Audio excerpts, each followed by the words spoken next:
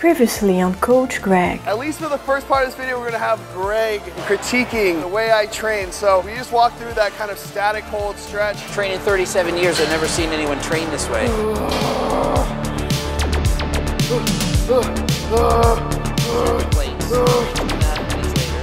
One more.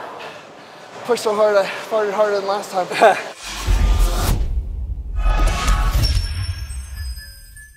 All right, so we just found this free squat machine. I've never done one of these before. I've used like the reverse hack, but I've seen these before. It's like a free motion squat, so you're not hindered by like the hack squat. Try it out, start light, and then work our way up.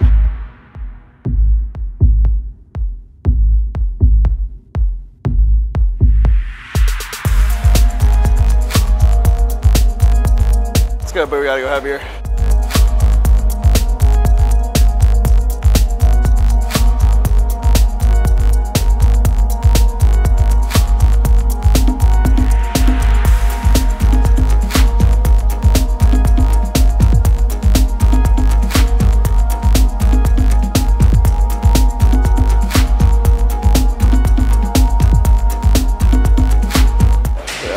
Really nice to how this feels. I'm a bit more comfortable with that than like another the one. press. So I'm gonna use that little pad to try to get a little 2 inches deeper because I keep bottoming it out on the safety pad, and I don't really like that. I like to have tension at the bottom of my rep. I don't want to feel it hit this little rubber stopper because then it takes the tension off of my, and I don't like that whole like deload reload where I'm like deloading my spine and then reloading it. I like constant tension so I can control the weight and not feel like there's like that spinal decompression at the bottom and then I have to basically reload it from a bottom position. I just don't really like that feeling. I basically held it like a couple millimeters over the bottom. Now, would you recommend going as deep as you can below parallel, or do you think you should stop at parallel, or what should you be Depends going on your for? hip mobility. Like my hip mobility is tremendous. Yeah. I want to get as much quad knee flexion as possible, quad stretch, so I'm going to go as deep as I can comfortably. Like this doesn't tax my lower back or anything else. Like I feel great in it. So at the point where you feel like, oh, my lower back feels pain or my hips feel pain, then you're probably at a place you need to work on your mobility before going to that depth. Yeah. And it's not going to be conducive to you.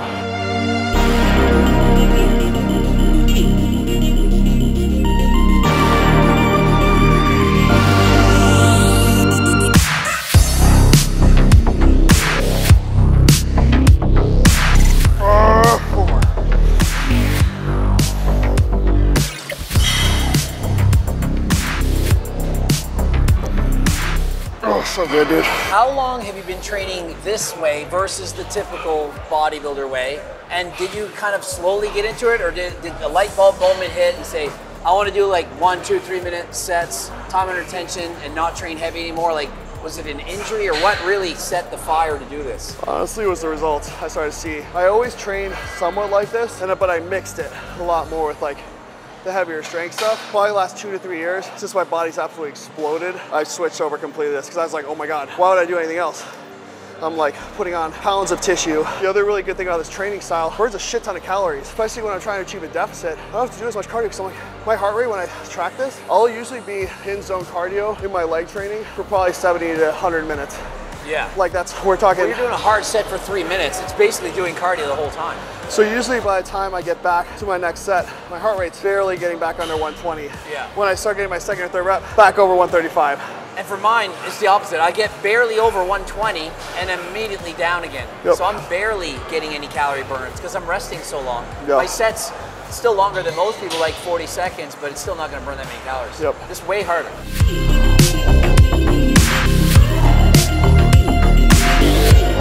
Nice. Way to kick the glutes back.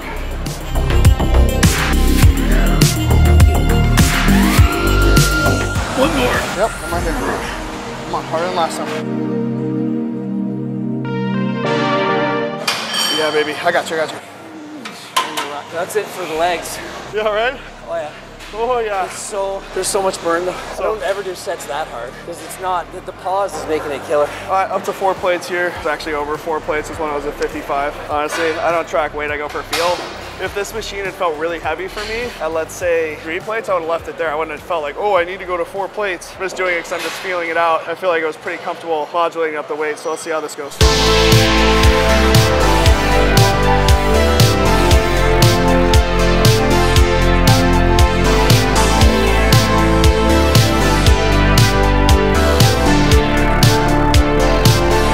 Oh!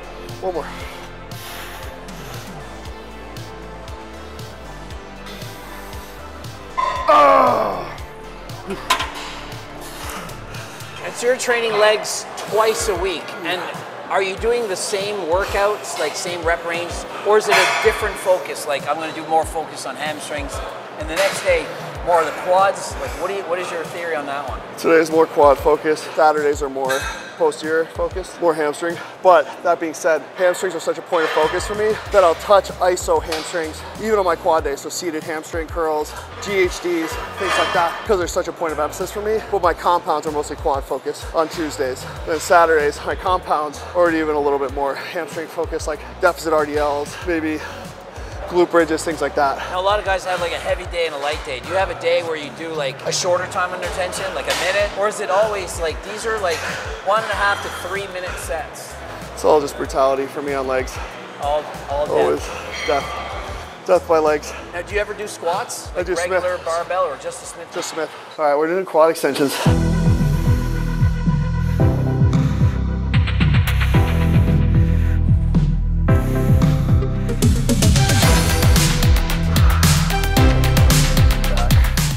Drawing in the navel, trying to get a nice stretch behind, pushing up and squeezing at the top.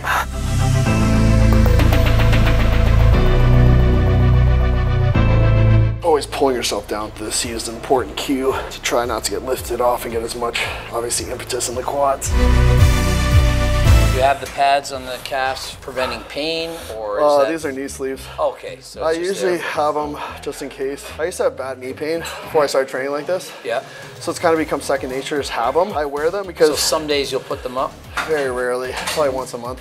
Your quad leanness, you hold like almost none of your body fat in your legs. And the funny thing is, when I was younger, my legs were my fattest body part by far. I'd get on stage, upper body shredded, usually, legs holding so much fat. It usually changes over time.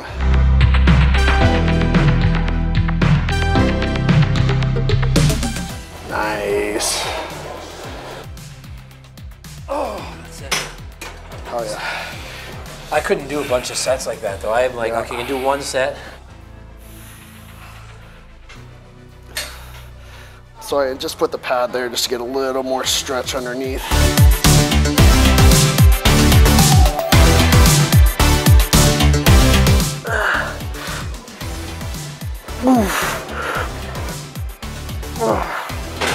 I'm surprised you're able to do that bike race, do all these sets while traveling, because when you travel, most guys, they kind of train. I've trained a lot of people, you know, during traveling. Most people just kind of get through something. They might do half their workout, but you're going nuts. Honestly, I treat every single workout as like my last. It's just an opportunity for me to get better. So whether I'm on the road, I'm home, I'm tired, had a great night's sleep, not so good night's sleep, I go in and train within reason. Like if our babies are up all night, I didn't sleep, I might pull back on the volume just a little bit. Yeah. Or listen to my body and see how I'm feeling. I'm not gonna be the person that takes 3 times the stim just to like feel alive. Like when I came here, I took time to recover. It's about 2 hours after the race. I felt good, and I literally walked in. I was like, all right, I'm excited to be here. This is good. Got through those first few sets. I was like, all right, now I'm in it. And now it's just like, I'm like a freight train. It's hard to slow me down once I get momentum. What I tell people is if you don't want to go to the gym, you don't in the mood, you're not feeling it, go anyway, do your warm up, start. And if you still don't feel that way, then you need a deload day, then just go through the motions. But you don't know how you're gonna feel till you get there. Sometimes you feel like you're gonna have a bad day, and you show up and you warm up and you're like, wow, I actually feel good. Yeah. So rather than just give up, at least go in and try. Then you know you put your heart into it. You know, you gave it your all. And I'm really serious about my rest days too. I don't feel like I overtrain. I take 2 full rest days. Per week or in a row? I actually take them on Wednesdays and Sundays. Okay, yeah, split up. So I split them. I literally take them the day after my leg day. Yeah. So I train legs on Tuesdays and Saturdays, rest on Wednesday and Sunday. So I think that helps me a lot because a lot of guys I know train 6 days a week, do an AM, PM session. I'm like, oh yeah, you don't need all that. After a while, you're just overtraining. You're doing junk volume, going through the motions. But some guys, and they're very high level guys, I'm sure, I don't know if he'll watch this video, but even like a Jared Feather from RP Strength, Mike Ostertel's business partner, he'll tell me he'll do AM, PM sessions, but his volume is so low. In his sessions, it'll be like 3 exercises for 3 sets each. I'm like, just because they'll be like, I'm gonna come back tonight and do triceps. You just did like 8 sets. Just do your triceps right now before you have to like go home, shower, get like revamped up to come back to the gym. You already have blood flow, the body's warm. Why would you do an AM and PM session when the volume for each? You have to warm up twice. cool down twice. Yeah, and it's not like his, it's not like his AM PM session where it's like his AM session was as much as somebody's normal workout. It was like almost half the workout. Yeah. Then you come back for a PM. I'm like, I don't think that maybe 1% difference of like having time to rest and get more food in, I think it's going to be superseded by the fact that you lose your pump, lose that blood flow, and then have to mentally lock back in for a whole second workout. It gives you the opportunity to have one of the two be a bad workout. Whereas if you get there and you're having a great workout, ride that wave.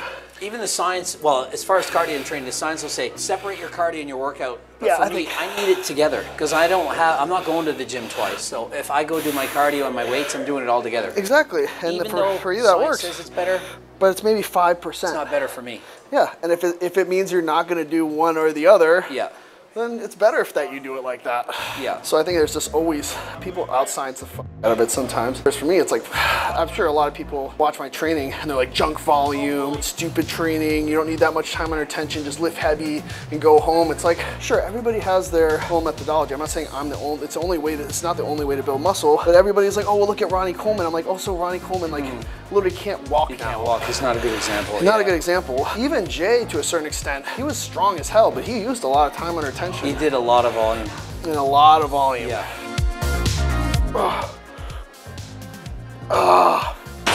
So I'm gonna do a couple rest pauses now.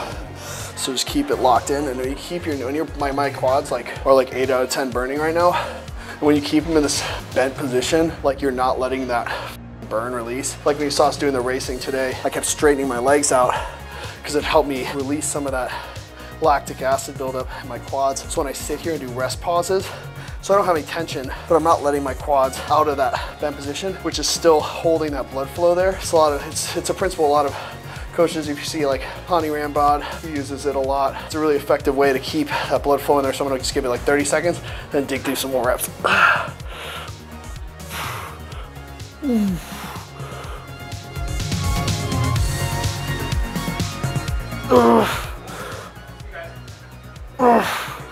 All right, one more rest pause. Basically getting more effective reps. The first 5 sets of an exercise of 10 is not really doing much. The last 5 are, and you're resting here, going again and again. It's like adding in 2 extra sets. So it's the other way to progressive overload. You don't have to just go heavier. I'm dropping down the rest time. I'm holding tension with these rest pauses. So there's different ways to increase the intensity in your workouts without having to go heavier. I literally can't go heavier. The stack is on there. So I have to find other ways to get creative, to push myself.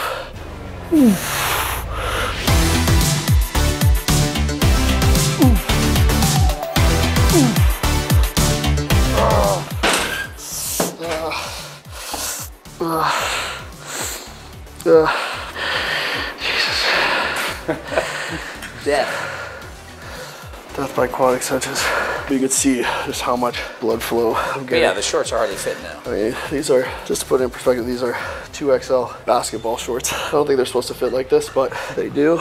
Just because I'm not going as heavy as possible doesn't mean I'm not training hard. It just means I'm training with more intentionality, and I have to mentally lock in maybe a little bit more than mentally locking in where you're just like walking up to a bar with 6 plates on it. Sure, that's hard too. It's just a different type of hard. All right, we're gonna move on to hamstring curls because hamstrings are garbage. I'm gonna have Coach Greg actually push that pad down for me so I can lock this in super deep. All right, so what do we do? So basically, number 2, is that good? So yeah, it's perfect. So what I'm gonna do is have you push that down, like with your body weight. So push that down, and I'm gonna lock it in as deep as I can. That's perfect. Yep. So now when it comes up, you see I still have tension in that like stretch position because I don't want it to top out before I get to that stretch. So I'm actually gonna lean these forward and tuck underneath and get as good of a squeeze as I can, slow on that eccentric. And by leaning forward like this, I can get even more stretch at the top of the rep because if I'm leaning forward, I'm like almost bent over. So it's almost like I'm trying to touch my toes.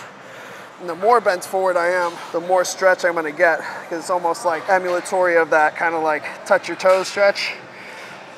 And I'm gonna dig underneath. And I like having this pad nice and tucked down. Don't have to worry about sliding or letting any of that impetus go on my lower back. And I don't know if I'm really strong or these machines are just light, but I'm almost topping this thing out and it feels very light.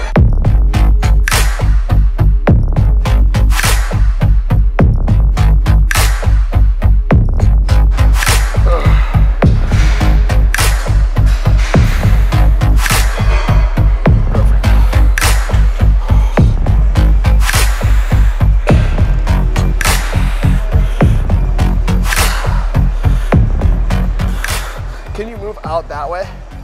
Perfect. And then move out a little more. Further, more. Beautiful.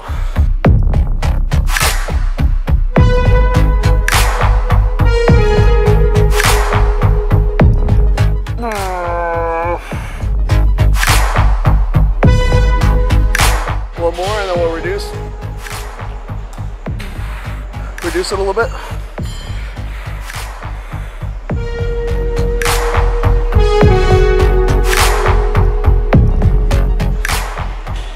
Okay, drop it all the way. Take your foot out, there you go.